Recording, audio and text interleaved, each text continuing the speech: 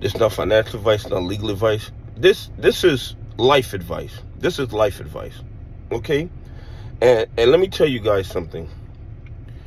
We all are going to form our opinions about things. That is how human beings operate. We see situations and we come to conclusions. Okay? We come to conclusions. But at times, even though you formed your opinion about something, when you get additional information, you have to have the courage to change your opinion if that additional information supports that.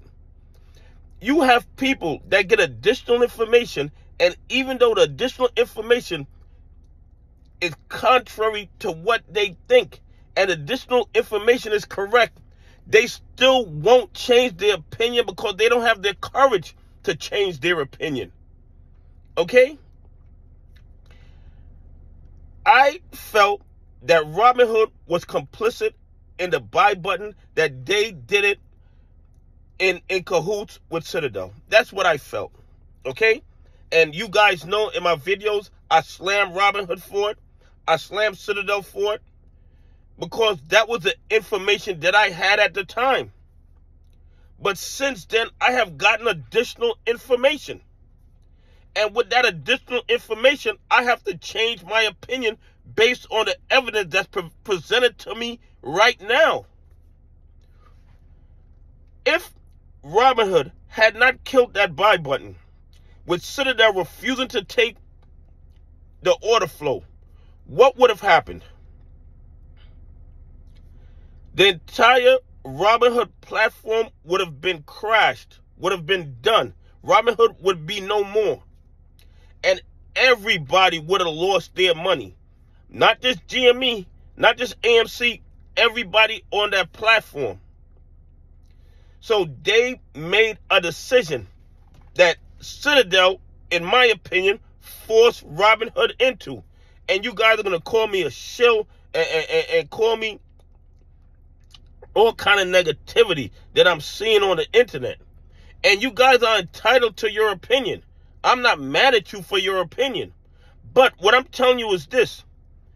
In life, and not just the stock market, in life, you can form an opinion. But when you get additional information, you have to have the courage to change your opinion based on that information. If you don't, then are you being honest with yourself, or are you just forming an opinion to go along with the herd?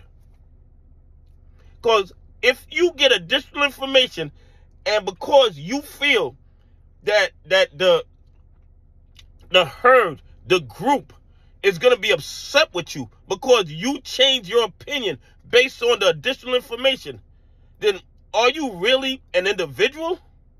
No, you're a follower. You are a follower, okay? You have to make your decision based on the information that's provided to you. And if a majority of the people still feel a certain way, but the evidence showed you something else, you have to have the courage to say, listen, I understand and I respect how you feel, but the evidence tells me something different, okay? And the evidence tells me that Citadel forced Robinhood into that situation because they refused to take the order flow, okay? And had Robinhood not done it, the whole platform would have been done and everybody would have lost their money. That is my opinion. That is what the evidence tells me. And I know some people, not some people, a lot of people are going to be upset by it, but it is what it is, okay? It is what it is. When you get additional information in life, you have to have the courage to change your opinion based on a new evidence that's presented to you.